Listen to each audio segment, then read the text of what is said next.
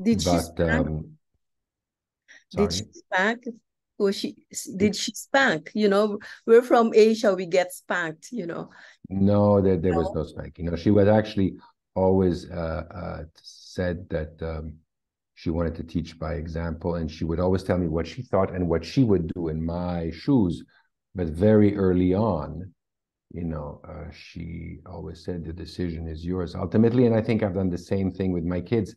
It's very difficult to ask your kids, on one hand, to understand adult problems and appreciate that things don't always, divorce and separation and whatever, don't always go the way you hope that they do.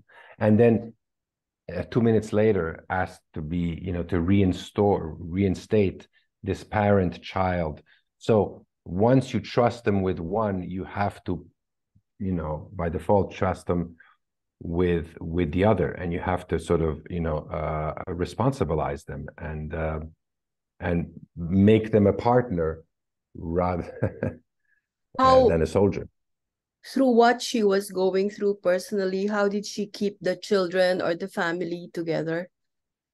Just by being. Well, just by being there and by being a great mom and cooking and doing and coming to get you at school and going out to buy books and socks. And when it was a holiday and we had to get dressed up for something, she, would go and rent outfit and help us with homework and, wake up in the morning with her hair flat on her head and, let's go over that particular homework one more time. Normal things that all parents do or wish they could do if they're with their kids. What do you, how do you describe her to your daughter?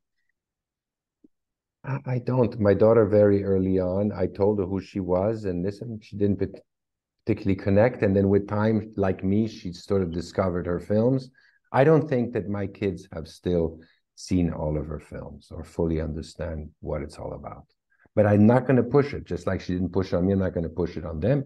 When they're ready, they will. But my daughter, very early on, became involved because of the children aspect of the nonprofits and the charities. She became involved in, helping with events and setting up and art shows. And, she became a young ambassador for UNICEF and the High Commissioner, UNHCR High Commissioner for Refugees, and traveled and did.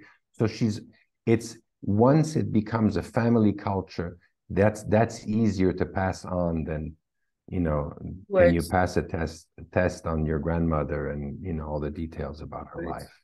Yeah, So that's I a think bit. the important part of the legacy has been passed on.